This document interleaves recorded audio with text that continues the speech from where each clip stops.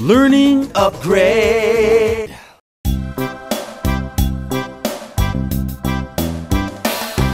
A number line has arrows on both ends and tick marks for each number value.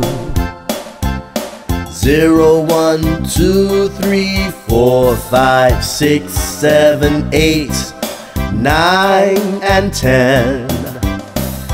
As we move to the right, the numbers get larger.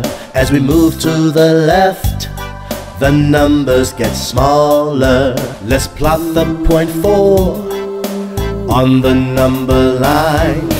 Draw a dot at the tick mark with the number 4 below.